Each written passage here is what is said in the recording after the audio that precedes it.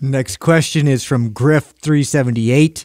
When taking a protein shake before bed, do you think casein really provides more benefits due to its slower digestion rate than whey? This is funny. I felt like we used to talk such marketing. Well, we used to talk a lot about questions. Like we don't normally pick these questions anymore, so it's good that you brought it back up because I felt like we beat it to death early on. Like 4 years ago. Yeah. Well, so I used to do this when I was a kid. So did I.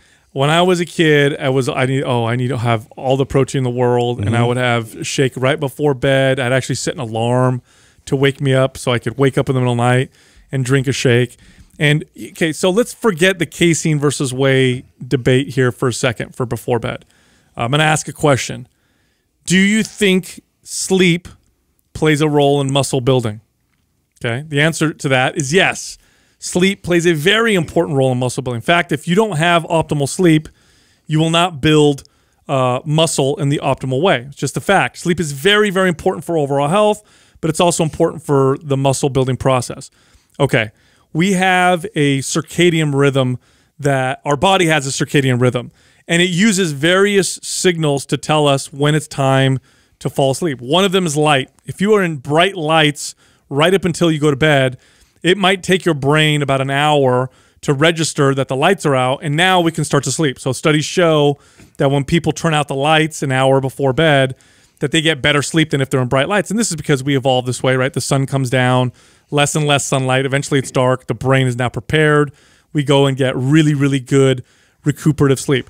But there are circadian rhythms in other parts or other signals that tell the circadian rhythm if it's time to go to bed or not in other parts of the body. One of them is your digestive system. If I eat food, that digestive process tells my body, believe it or not, it's time to be awake. It's not time to go to sleep. So this is like one of those things where we're like cutting our nose off to spite our face. I need protein to build muscle, so I'm going to interrupt one of the most important things that I could be doing to build muscle, which is get good sleep. Yeah.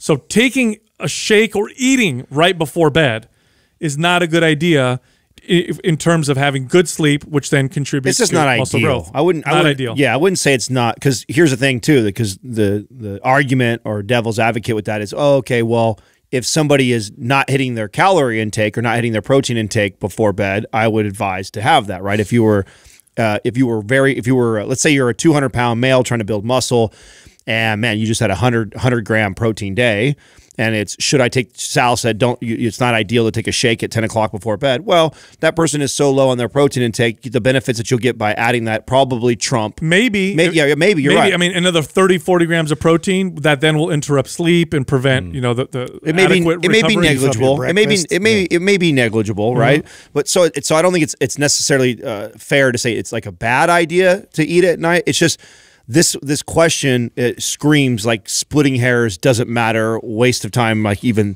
discussing it and worrying about it.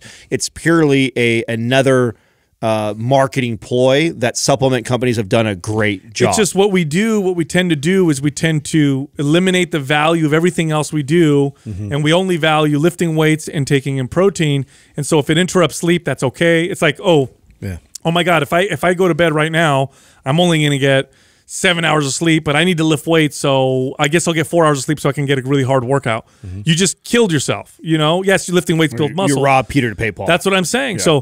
So no, the idea is not to have food right before you go to bed. You should have your last meal at least 2 hours before you go to bed. It makes a big difference. Studies support this, okay? But let's forget all that for a second. The question is casein better than whey because it digests more slowly when you go to sleep? No, it's stupid. That's yes, it does digest slower, but it's not gonna make a big difference just because you're not eating throughout the night. When it comes to building muscle, there's already been plenty of studies that support that nothing is better than whey, right? Whey is the best protein. Whey is the best, right? If you're going to take a protein, it is the whey. If you can handle it and you don't have digestive issues with it like someone like you, nothing is more superior than a whey protein. Right. And in terms of like, I'm not going to have food for 8 hours because I'm sleeping, that means I need to have amino acids trickling into my bloodstream to build muscle, because if I don't have protein all the time, I'll lose muscle. False. Yeah. You can fast during the day for 6 hours and not lose any muscle. You can fast for 24 hours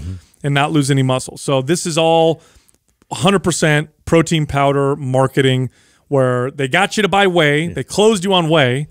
Now they're like, wait a minute, how do we, because when you get milk, by the way, milk is whey and casein. So they take the whey off the milk, and now you're buying all that, and they're like, what do we do with this extra protein? How are we going to spin this? Oh, I know. Casein digests slower. Oh, right before bed. And it's ritualized. It's before bed. So now you can take it right before bed. We know you're going to use it all the time. I fell for this. I had whey protein for my workouts, casein for before bed. And then collagen. And exactly. Then throw that in there. Yeah.